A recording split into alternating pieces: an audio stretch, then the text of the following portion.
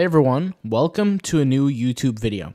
In today's video, I have 3 different images that I created here today using DALL-E 3, and I want to go ahead and test Canva's image text grabber so we can see how effective it is for print on demand. I'm going to go ahead and tell you I've been testing it on many different images. It's quite effective. It could definitely be useful.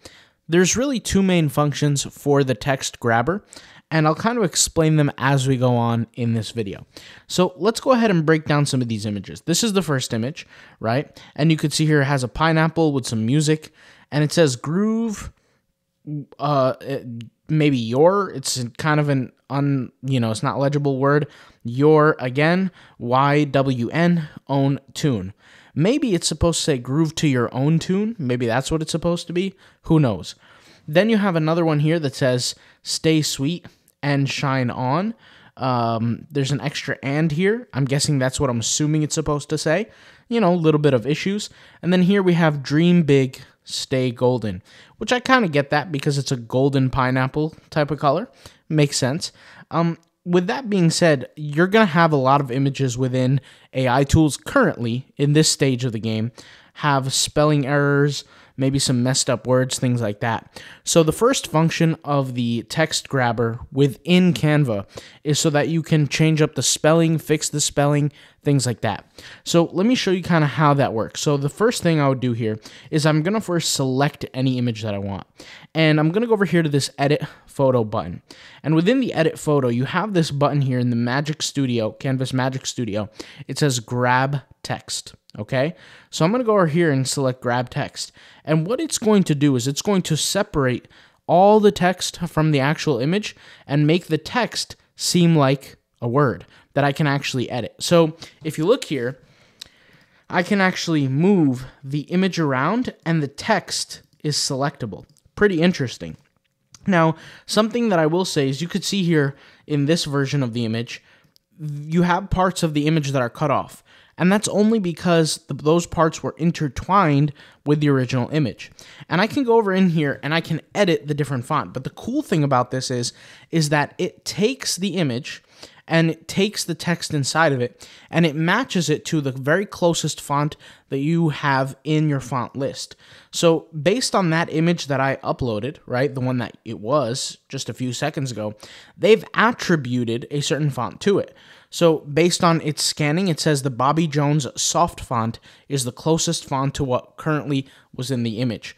Pretty interesting that it will already attribute a font that's closest to it. So the second main benefit of this is obviously if you want just the image from a image and remove the text, instead of having to manually do it, this can do it for you. But notice it doesn't come out perfectly. Sometimes the image will be obfuscated, if you will, or broken down, or sometimes degraded, right? And that will happen. If you really, really care about the image and you want to remove it by hand, you could absolutely do that as well. I have tutorials on how to do that. But you know, this is a viable scenario. So that's the second reason. The third reason you might want to use this tool is to figure out what the closest font to a specific image is. So let's say you're on the internet, you're seeing a font that you really like, you don't know what it's called, or you want something close to it to be able to use it. You take a screenshot of that image, you put it in Canva, you use the image remover, and then Canva will attribute certain fonts to it, or as close as it possibly can based on the fonts that it currently has in your list. So that's the first option. You can see here I can drag it, right, and I could do all these kind of things. So it's pretty decent. Let's go ahead and try it on a more complicated image like this one. So we're going to click on the image. I'll go ahead and hit edit photo. I'll hit grab text again, and it will do its thing. Let's see what it comes out with. So, and you can see there's a lot of, marks. There's glyphs here.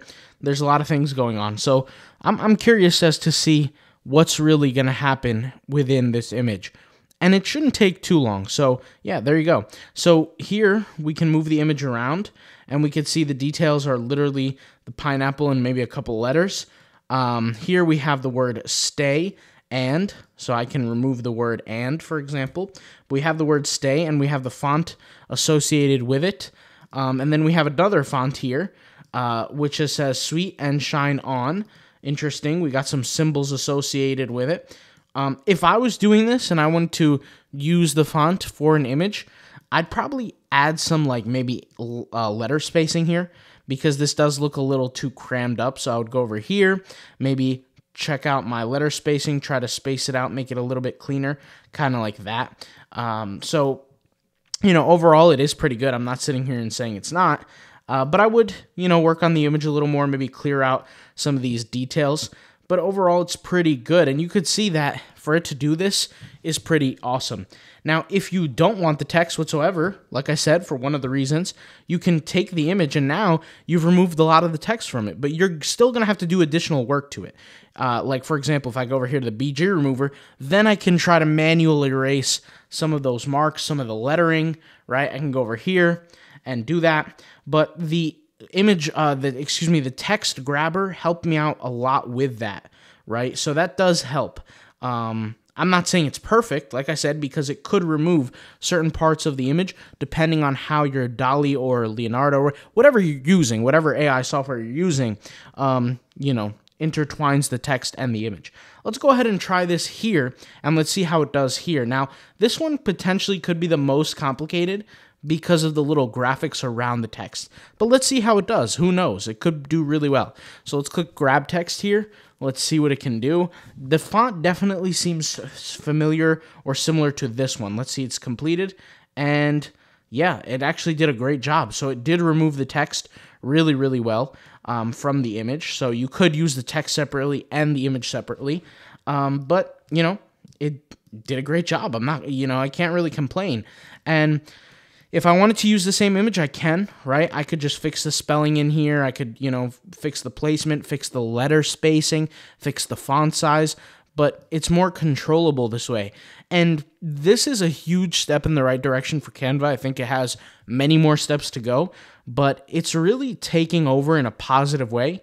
And I've been using Canva forever now, right? I've been using it for maybe at least 5 years. It's only been getting better. It's getting more complicated to use, but it's getting better. And it's more effective. I think this is pretty cool. And like I said, Canva's a really good software. I definitely don't regret my subscription. But this is, yeah, it's pretty good. I mean, I'm happy to see more features in the future.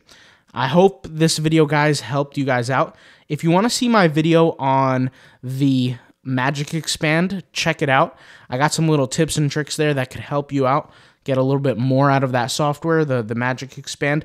I'll leave that link in the description box down below so you can watch that video. It's completely free. It's on my YouTube channel. I have a playlist for these kind of things, so check it out, all right? I'll see you guys soon. Thanks for watching, and peace out. Bye.